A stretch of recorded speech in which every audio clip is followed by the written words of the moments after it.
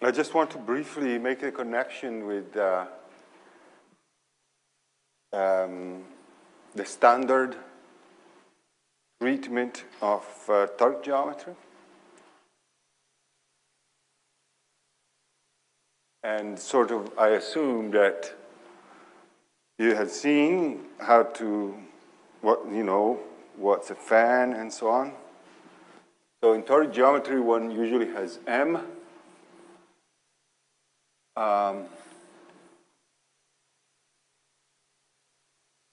The lattice of monomials, N. And so M is the group of characters.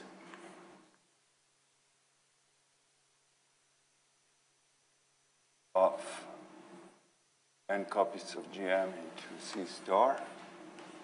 Well, if it's intrinsic, it's just an n-dimensional two of this. And n is the dual.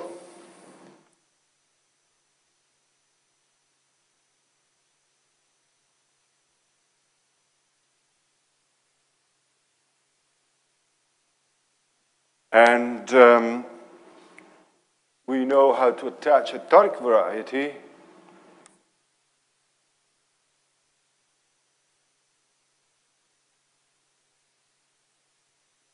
to a fan.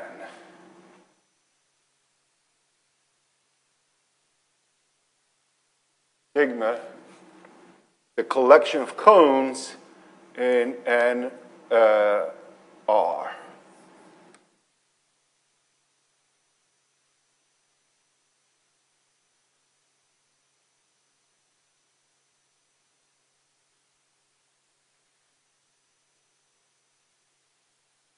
And so I want to make the connection what we did the other time. So I assume that you sort of know how to do this. A fun is a set of cones, and if sigma is a cone in an R, then you can form X sub sigma. It better be a rational, finally generated rational cone. Then X sub sigma is a spec of the group algebra K with dual intersection M. And these, so if big sigma now, sorry? Yeah, so, yeah, you're right. For me, K is always, yeah. I know if sigma is a certain set of cones, and that need to satisfy some axioms that the intersection of two cones, or the closure of two cones, is still a cone. There is a bit of an issue whether you work with closed or open cones. Here, you better work with closed cones, I suppose.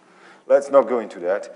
Then the toric variety X sub capital sigma is a union of affine toric varieties X sub little sigma as sigma runs through all the cones of the fan. That's more or less how you make toric varieties from a fan. Okay? So now I'm going to tell you how to see the same toric variety as a quotient of a representation of a torus. So the thing to do is the ray map.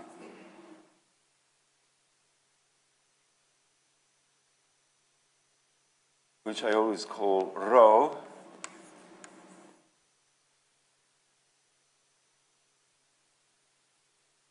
And this thing is constructed so the set, so, as usual in this situation, I tend to call rho sub I the image of the ith basis element. And So if I look at the set of R plus rho I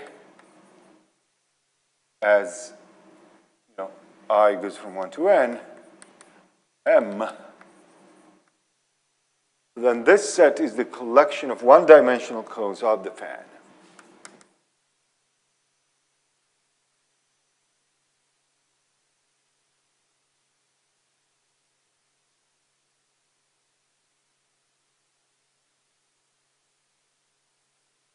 So given a fan, you can always form a ray map. And in what follows, I assume for simplicity,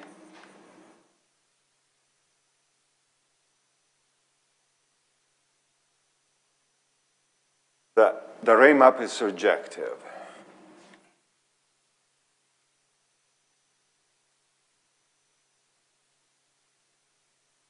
Oh yeah, and not only that, but rho I is primitive. Yeah, so that's always understood.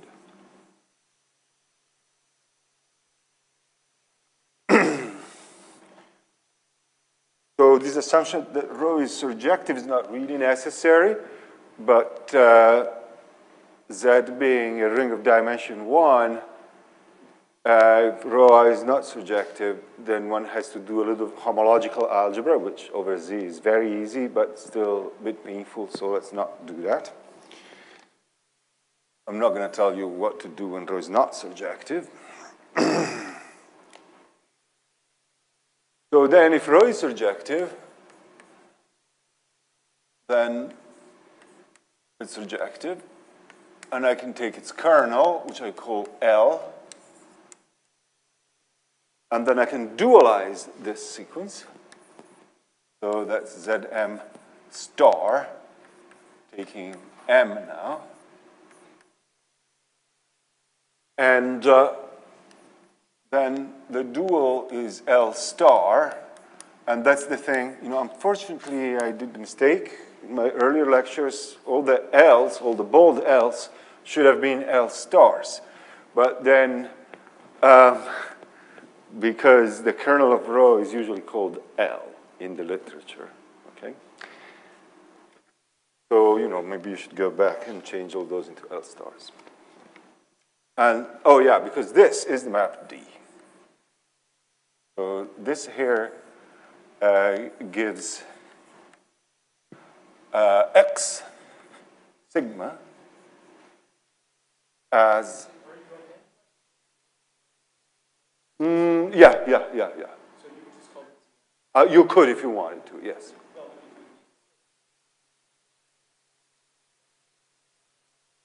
Yeah.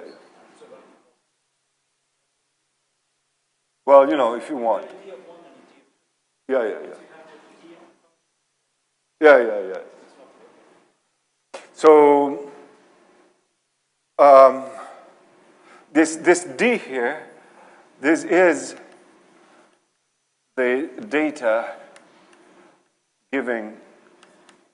that gives X sigma as a quotient. Okay. So, but what about the stability conditions? Yeah, what about stability condition?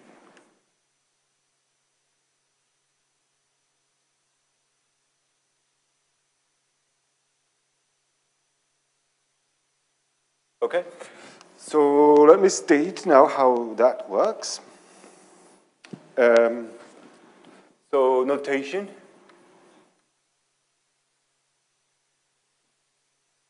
For a subset I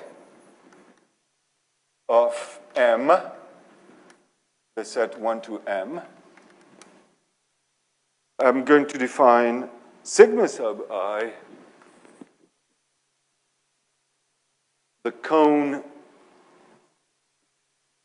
generated by the rho i's, I and I, and this is a cone in N, and I'm going to denote by C sub I the cone generated by the di's, I in I, and that's the subcone of L star R. Okay, that's just notation. And the statement for simplicial fans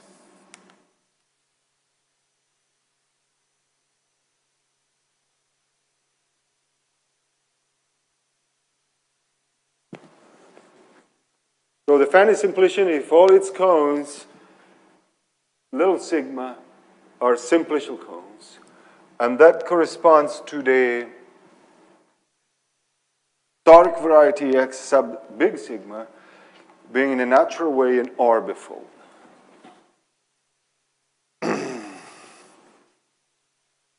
The statement is that the cone sigma sub I is in the fan if and only if the cone C I complement. So if you like, M set minus I, if and only if that cone contains the cone of stability conditions, the ample cone of the toric variety. Well, you know, just call it the ample cone of, yeah, well, okay. So, you know, that's it, really. Suppose, and moreover, suppose that you're giving the fan, then the cone of stability conditions, the ample chamber, the chamber of stability condition, is indeed the intersection over sigma I, you know, over those i's, such that sigma I is in the fan of the corresponding cone I complement. And, you know, vice versa, if you're given a stability condition,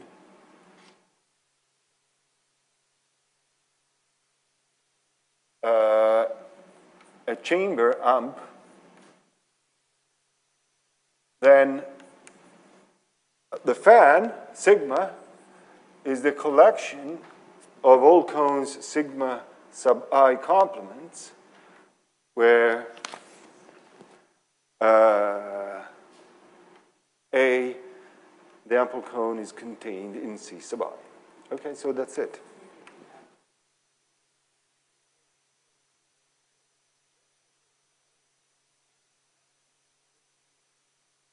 C.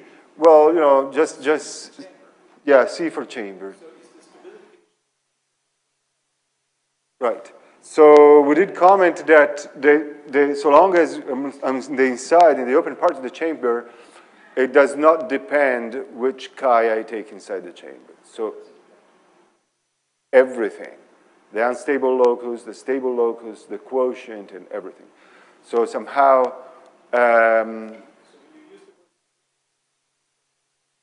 you know, I'm a bit ambiguous. Sometimes I just mean the chamber.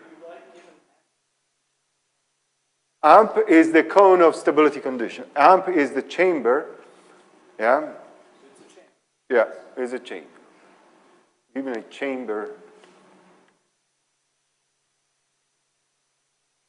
You know, it sort of makes sense to call it that because that chamber will be literally the cone of ample line bundles on that orbit.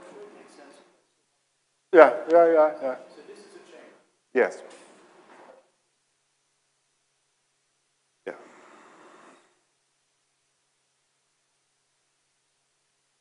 And so, you know, given sigma, then, you know, this is a chamber, and no matter who I take inside that chamber, the quotient will come out as X sigma. Okay. That's sort of the statement here.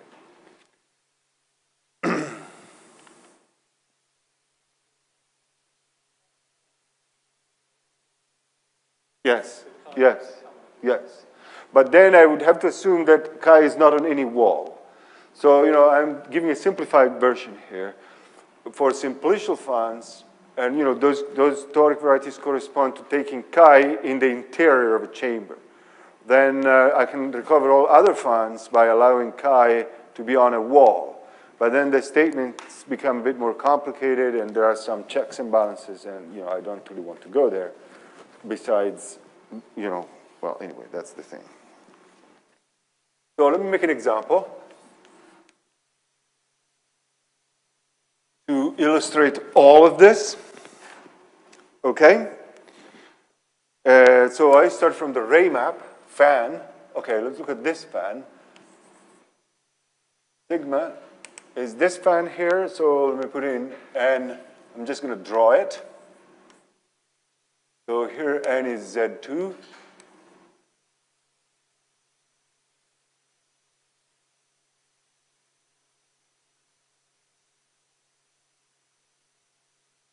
I put a little cross at the origin. And I'm going to draw the ray map. In dimension 2, for surfaces, the ray map completely determines the fan. And so, this is your fan, if you like. It's the phase fan of this pentagon.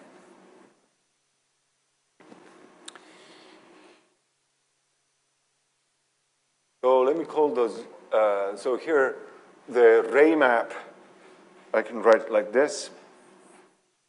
So I have 5, so I'm call these guys row 1, row 2, row 3, row 4, and row 5.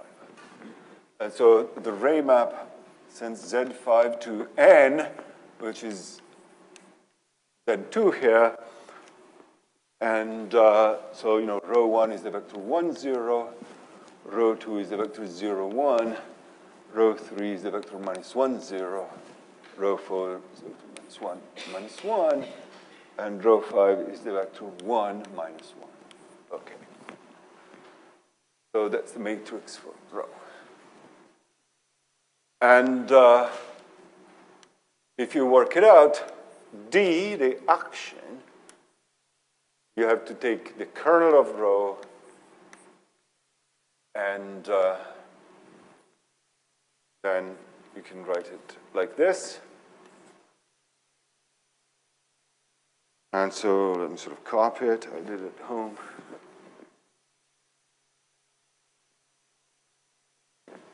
Okay, so that's the matrix D.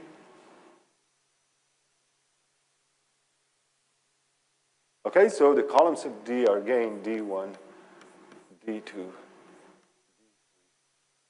D4, and D5. So I want to draw, this is a rank 3 action. I want to draw the secondary fan for this action. So these are vectors in R3, D1 of D5. And I'm taking a 2-dimensional slice and they generate a cone. And I'm drawing a 2-dimensional slice of that cone on the plane of the blackboard. So you see D3, D4, and D5 are the vectors 1, 0, 0, 0, 1, 0, and 0, 0, 1. They are the 3 coordinate vectors in R3. And I'm going to take my slice to be the plane that contains those 3 vectors. That's the plane of the blackboard. And then those 3 vectors then appear on this plane like this. That's D3, D4, and D5. Okay? Then look at the vector D2. D2 is the vector D4 plus D5. So it lives somewhere in the middle of the line between D4 and D5. So let me put it here. That's your vector D2. Okay? And then I see the vector D1, which is D3 plus D4 minus D5. So it's sort of here. D1. Okay? So so now what are the walls of the secondary fan are just all the two-dimensional cone generated by pairs of these vectors. And so let me draw them all. There is this wall, there is this wall, there is this wall, there is that wall. And then from D2, there is this wall, there is this wall, there is that wall. And from D3, there is this wall, there is this wall, that wall. And then from D4, I think I have them all. Yeah? And so you see now there are some chambers, and these are the walls. And I'm telling you that the chamber that I'm interested in is this one.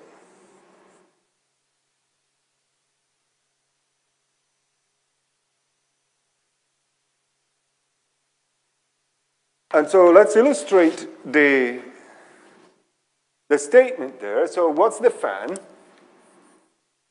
The fan is the collection of the following cones. You can see them there. Sigma 1, 2, sigma.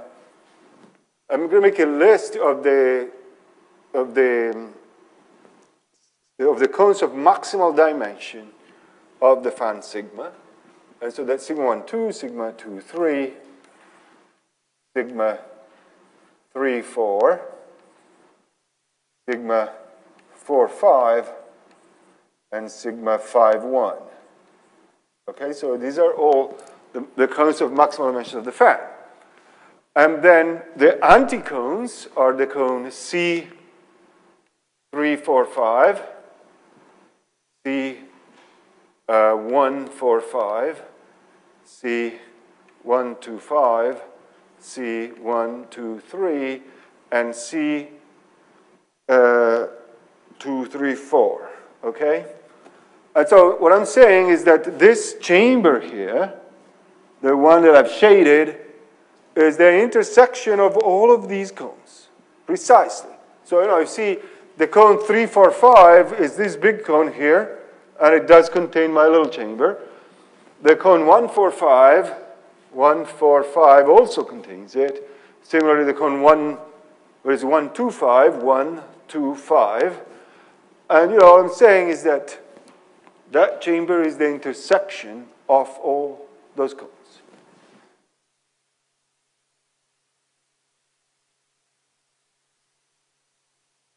So, now, you may wonder here now that something is wrong in what I've told you. Because given the ray map, at least here in 2 dimensions, there is a unique fan that has that ray map. Okay? And so why do we have all these chambers here? There should be just one chamber. Why do we have all these other chambers? What do they do? So the situation with these other chambers is, let me tell you what happens. The situation here is very similar to the example we had yesterday, where we had this 2x4 matrix then there were 2 chambers. In the secondary fan, one gave the quotient, the Segre surface Fn, and the other gave the quotient P11n. And if you remember, the quotient P11n, the action was redundant somehow. Of those 2 C stars, I could have killed one, and then, the quotient in that chamber was actually a lower rank toric variety. This is exactly what happens here. All these chambers, these outer chambers, are what we call hollow chambers, and there is one of the actions of these 3 C stars becomes redundant, and those are toric varieties of smaller rank. So they're given by ray fans with fewer rays, okay? And so let me not go into that. You can explore it on your own if you want. But that's the only important chamber that's really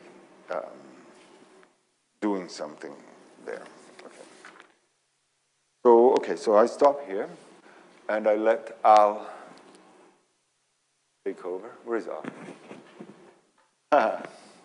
Good. I was fearing you'd. Is this okay? You're happy to take over? Let me switch it.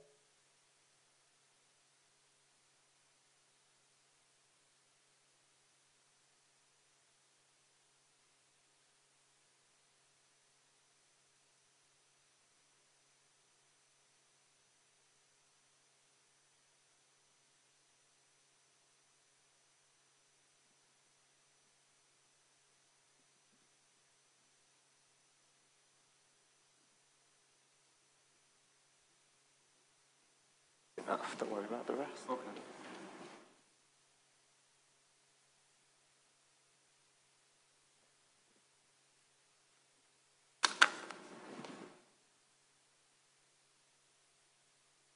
Okay, so maybe you remember in the dim and distant past, we introduced the idea of mutation. And this was, you took a polytope and you imposed the grading on your lattice and you sliced the polytope up, and then you sort of applied socialist principles to it. You take from those that have and you give to those that haven't, okay? So I just want to start by doing another example of mutation. Okay, so I'm going to take the following. So let's take the cone over the hexagon in 3 dimensions. Here's my hexagon.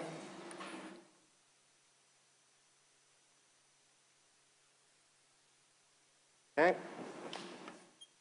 And then below the hexagon, I'm going to put the origin, and then below the origin, I'm going to put the next vertex. So let me just label these.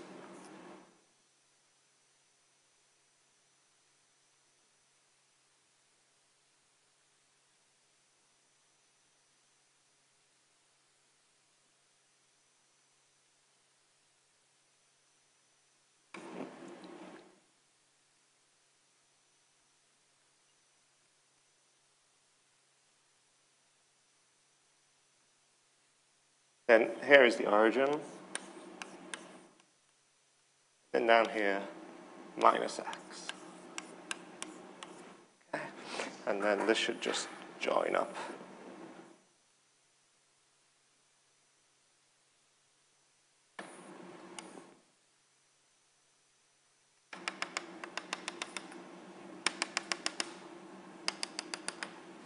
Okay.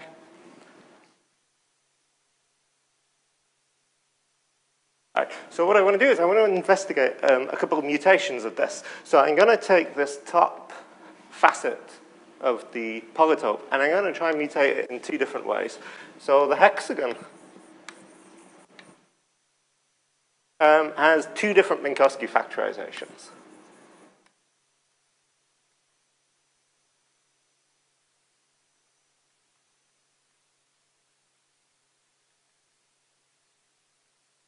Okay, so the first one, well, I'll just redraw the hexagon. I'm afraid this is going to be taught with lots of drawings of pictures, but that's okay.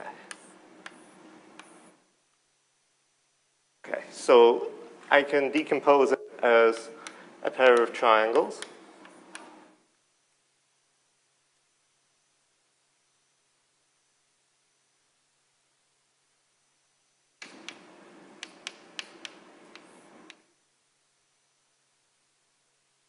Okay, or I can decompose it as 3 line segments.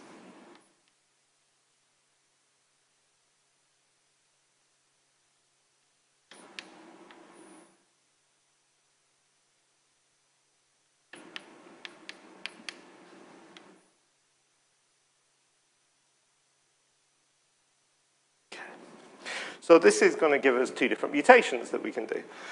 So we have two possible mutations of P. And so the first one, I'm going to just use this triangle decomposition. So if you remember, we describe a mutation by giving ourselves a primitive vector in the dual lattice, so the grading, which in this case is going to be 0, 0, minus 1. And then we award ourselves our factor that we're going to choose, and our factor is going to be at height 0 with respect to the grading. Okay. And slightly soppily, I'm just going to write it as a two-dimensional shape with the origin there. Okay, but this is really meant to be living at height 0 with respect to this gradient.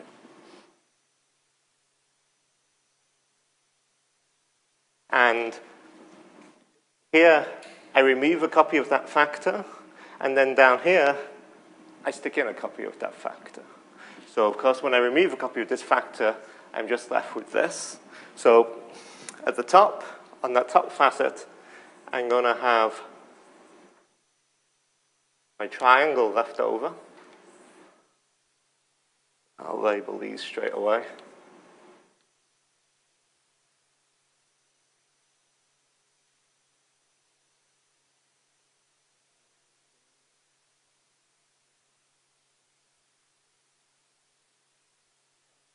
And then the origin is around here, and then down at the bottom, I've now added in my factor, so it's going to look something like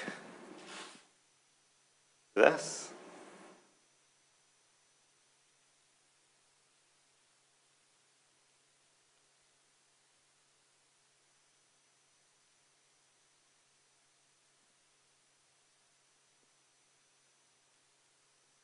And taking the convex hull, it just joins up like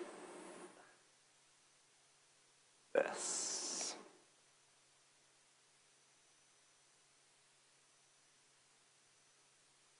What's happening at the back? There's a like that. With all of these things, it's so much better if you draw them yourself than copy someone's blackboard drawing. But here's the origin. Okay. If you stare at this, you'll see actually there's a change of basis that makes this a lot more understandable. To be honest, I don't know what the change of basis is, but I did stare at this and see this. So we're going to get a square at height 0, and then just E3 and minus E3. We're going to end up with this.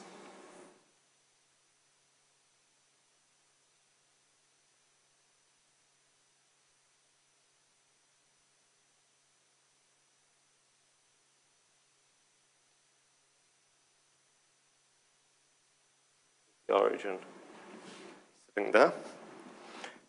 It's just going to be E3 minus E3, E1, E2, minus E2, minus E1. And remember, we're working in N, so if you want to turn this into a toric variety, you need to take the spanning fan.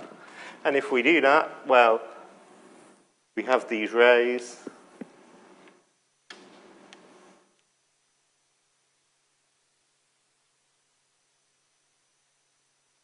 Like this, and maybe you recognize this. This is just P1 cross P1 cross P1. So I'm going to just name this, for reasons of my own, Q3.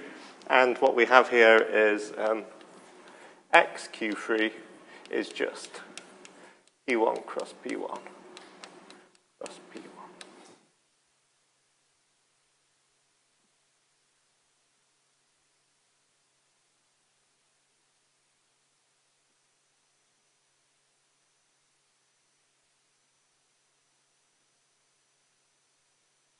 Okay, so we should do the second one now. So for the second one, I'm going to do a mutation that removes one of these line segments from upstairs and moves it downstairs. And so when I remove a line segment from the hexagon, I'm left with a square. So we see what we get. So it's going to be exactly the same grading, of course. And this time, well, this is even more sloppy than we draw in the triangle, but I'm choosing a line segment. What happens at the top? Like I say, we end up with a square. Let me just label these.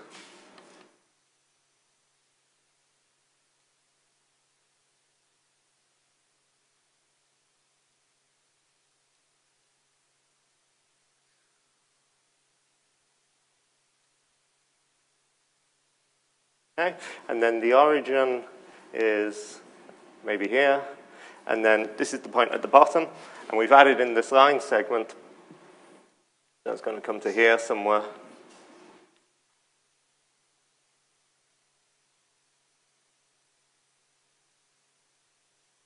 Okay. And then when we take the convex hull of this, it's going to look a bit like this.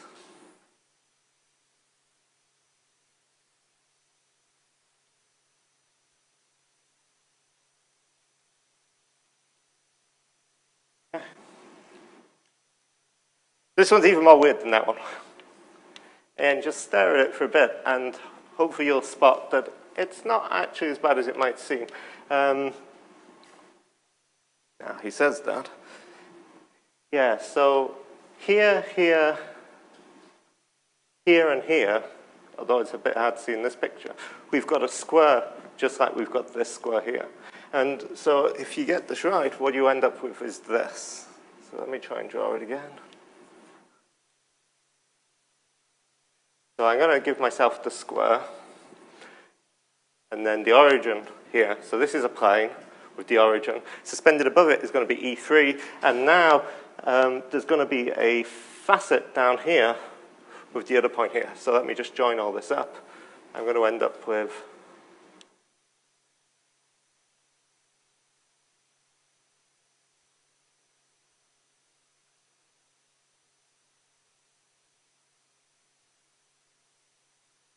oops.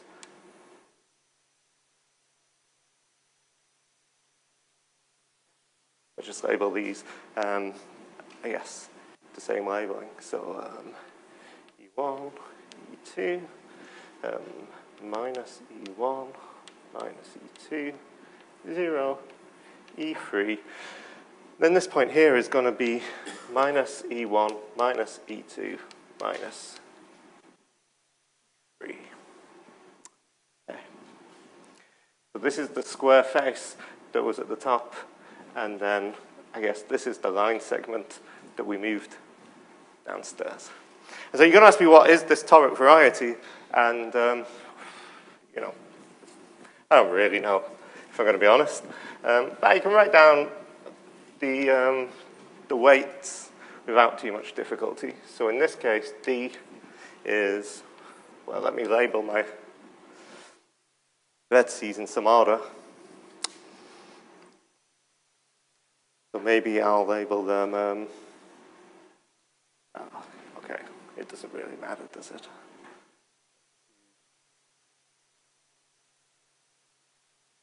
Row 1, row 2, row 3, row 4, row 5, row 6. So here we're going to have D1, D2, D3, D4, 5, and D6. And what linear relations are there between these? We have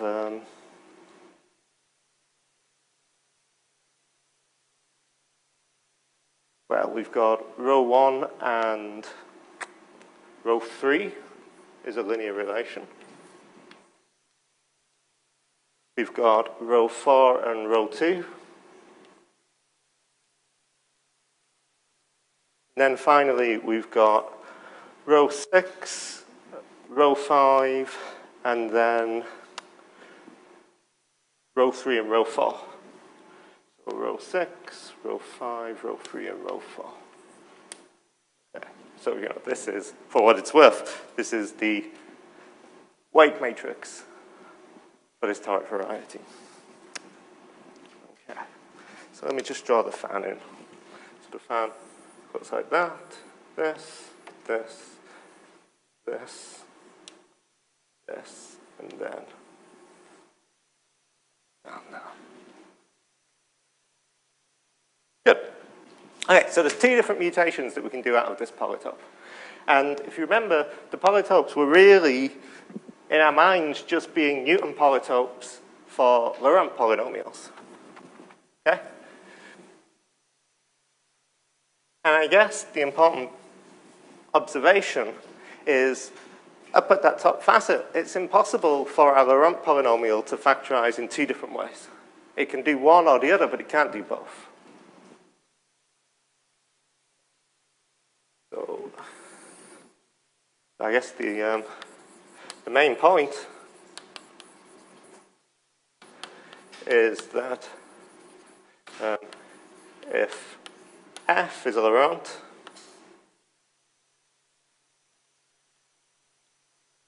such that unit polytope of f is p, then f can follow at most one of these mutations.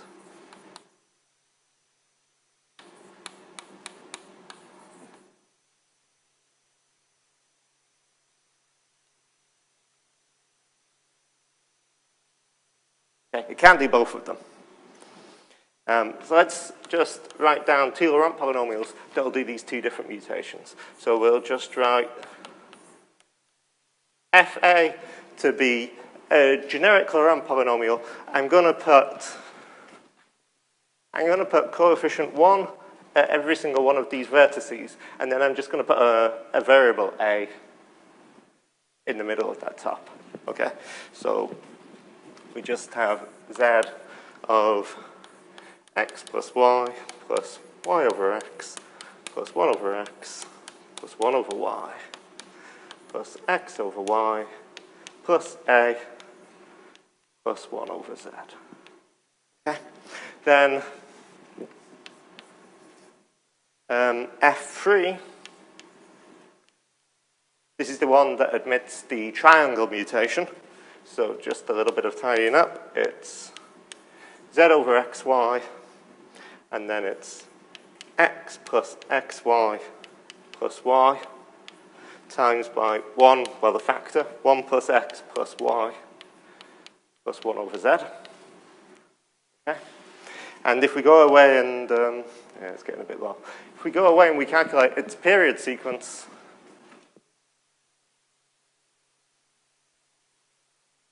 just successive powers of the constant term, remember, then we get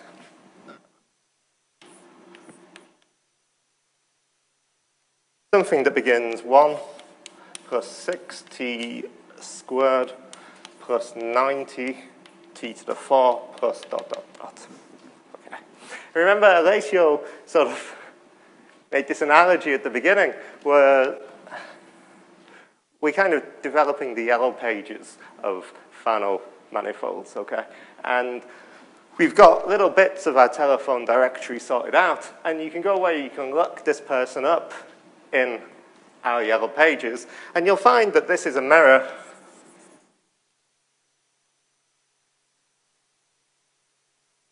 for P1 cross P1 cross P1.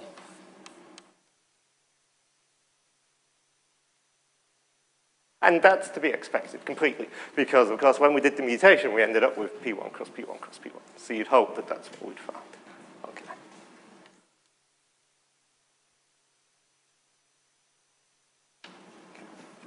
So what about the second case? The case where we mutate the line segment and leave ourselves with a little square at the top. Well, it's just as easy. So we have F2 in this case is equal to Z over XY 1 plus x, 1 plus y, x plus y, plus 1 over z. Okay, so this allows the second mutation. And here you can go away and you can calculate the period sequence. And, well, we don't expect the same thing, because we kind of don't expect this to also be a mirror for P1 cross P1. And indeed, we don't get the same thing. So we get 1 plus 4t squared plus 60 t to the 4 plus dot dot dot. Okay. And again, you can go away and you can look up this telephone number in the yellow pages, and you can find out what Fano manifold this is a mirror for. I'm not going to tell you just yet, because kind of part of the point of what we want to tell you is how you can figure this out from the polytope yourself, okay? But anyway, this also turns out be a mirror for a Fano manifold.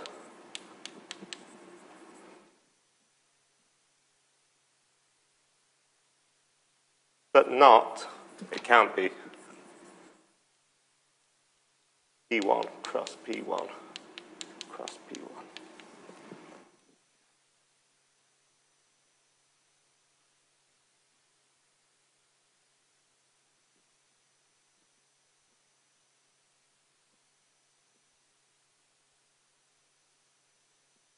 I guess what's going on here is the toric variety XP has two deformation components.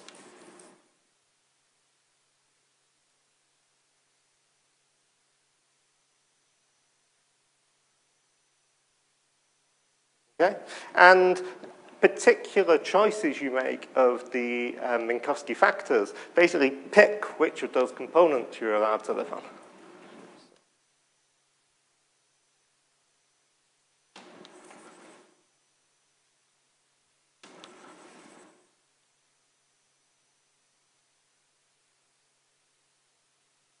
I suppose not really mutation factors, it's the whole mutation data.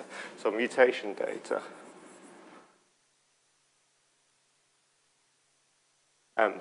Picks which factor, which component.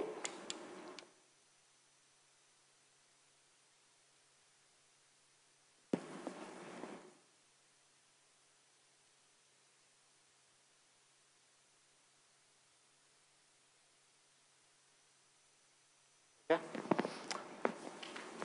But this mutation data, you know, it's very subtle. I don't think we really understand what we're talking about anyway at the moment, but it does seem to be that you have to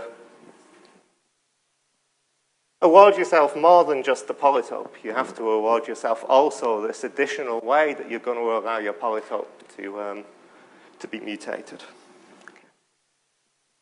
All right. All right, so very quickly, just to sort of finish off.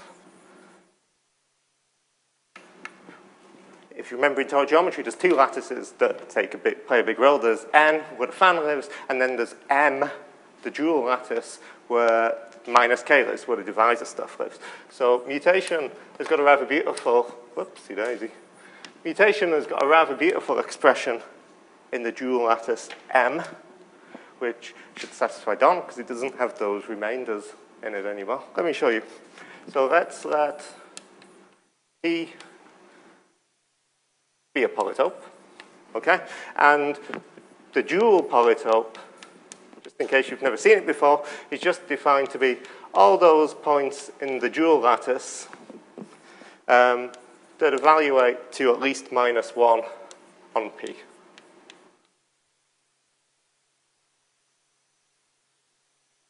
Okay, so this is the dual.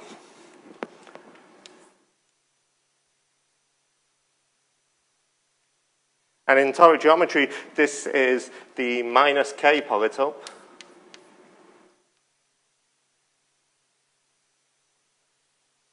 And so we have that the volume of P joule is just equal to the degree. And the number of points in successive dilations of P joule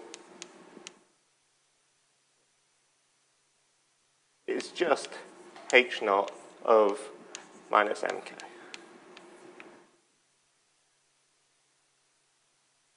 So we ask, if I mutate P, is there some way of seeing how I can change P joule without just having to mutate P, then dualize what I get? And the answer is yes. So we can see how mutation acts on M.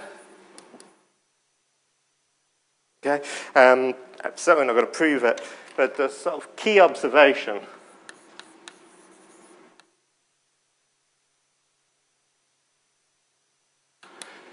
is that if I take any lattice point U in M, okay, then there exists some integer M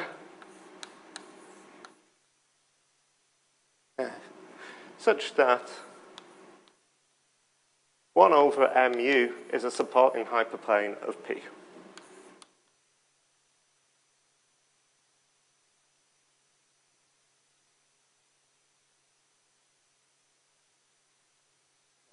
So once you've made that observation, what you can do is you can sort of look. So here's my P, maybe. Here's my 1 over mu. So I can look locally at P at that point, and I can just figure out how P changes under mutation. And this lets me see how this hyperplane changes under mutation. Okay, so we can see how this changes when we mutate P. Okay. What do I?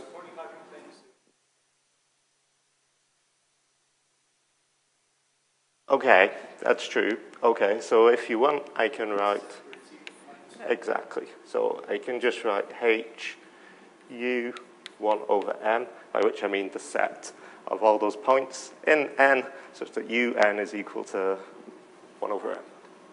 Okay.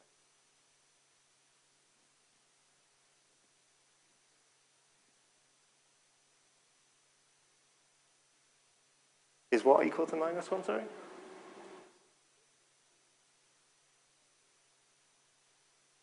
No, okay. Yeah. No, it's not even that. So it's the set of all those points, A and n, such that u of A is equal to 1 over m.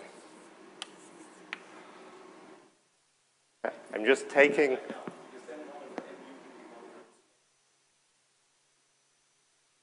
1 over m u. That's true. You're exactly right. So it should be that. Absolutely. Yeah. Okay. Yeah. Yes, so. You know, I mean, okay. All right, let me say it this way. Let me rub that out, and let me say this, such that U is a member of the boundary of M P joule. Okay. Moves. What we have is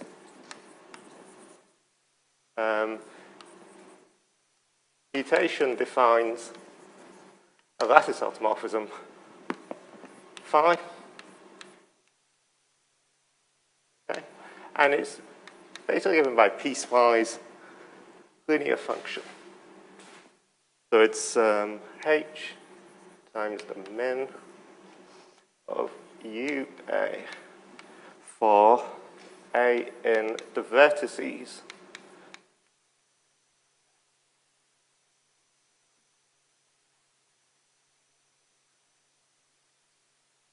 So it comes back to the point that Don raised last time.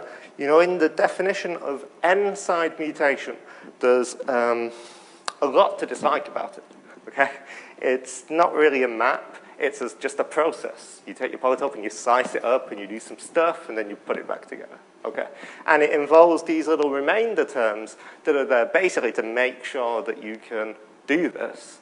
And it doesn't really matter what remainders you choose, so you'd think it would be nice to remove them from the definition and all that sort of stuff. And here we have this really nice description. It's only involving my factor A and my H. There's none of this remainder junk. It is just a piecewise linear map. And you say, why didn't I just use this?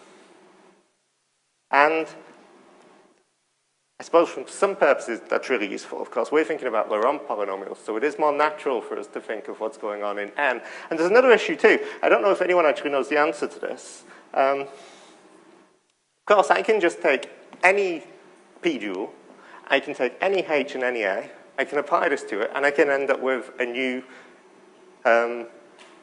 object, right? And maybe throw away the cases where it's not convex, but I can end up with a new convex object. And when I dualize back, is it still a lattice polytope?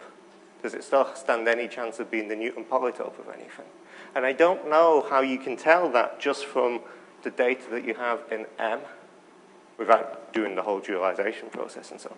So all the hard work is done in the n-side definition, basically to ensure that when we apply this, we still end up with a convex lattice polytope in N. All right. So this, I'll just say, this acts linearly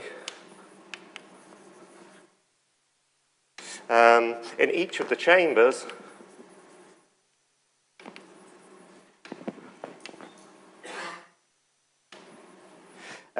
given by the inner normal fan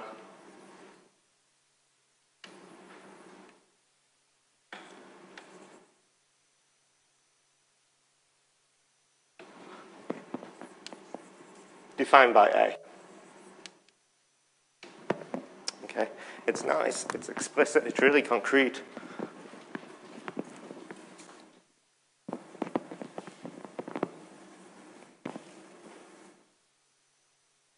So for example, without making this, a true example, let's just suppose A is equal to some triangle, okay? And this is inside H per, okay? Then we want to draw what this chamber decomposition looks like in M, all right? So I'm going to rather cheekily draw my triangle in M, where it doesn't belong, because it does lie in N, and I'm going to figure out what its inner normals are. So, of course, the normal vectors would go like that, that, and that, so I just need to take the negation of them.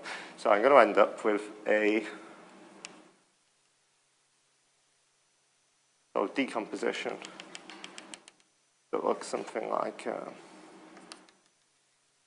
this. And again, maybe I think it's perfectly fair for some people to get a bit upset that I said that this was a fan, and these aren't strongly convex cones. They all have at least a one-dimensional vector space in them given by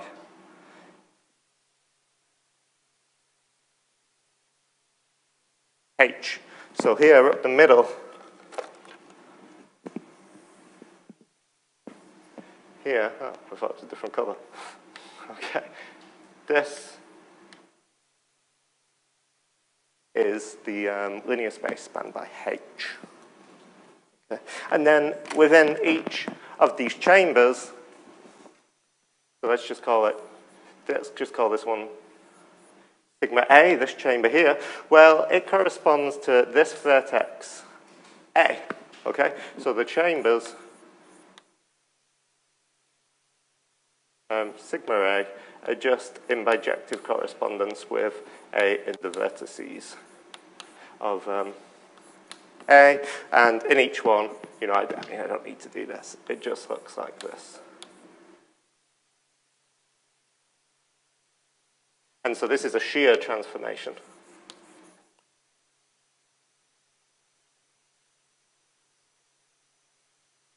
Okay, sorry, but I just mean it moves in the direction of the vector H in each chamber.